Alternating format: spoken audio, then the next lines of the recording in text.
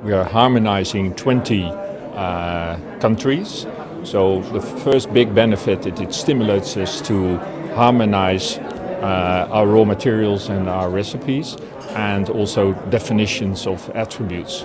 And for us that's very important, because harmonization leads us to collaboration, working together, and this gives obviously huge benefits to our company.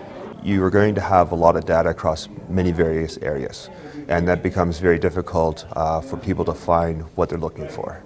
So you may, for example, have nutritional data across 3 or 4 different databases, and to find an answer for regulatory purposes or whatnot takes a lot of time and there's a huge error rate.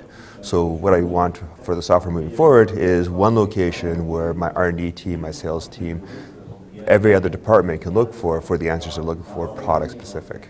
The system we had was a homegrown system. We decided to go with it, mainly just be able to have a centralized system that can communicate to all of our other systems. The most important thing to us was to have a centralized place where we could make our changes and then have it be able to talk to all the other systems, and not have to update all these separate systems. So that's really what we're striving for.